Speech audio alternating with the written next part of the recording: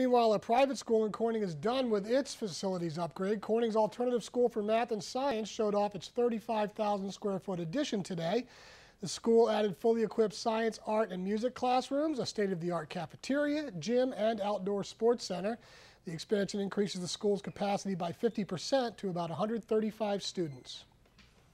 This lets kids be totally engaged in their learning process, to move and to think and to be curious and creative and to really, learn the skills that they're going to need to be successful adults in the world that they're going to inherit. All kids in all schools bring their own gifts and talents, and what we really try and do is make sure that our kids have the best experience here that they can possibly have.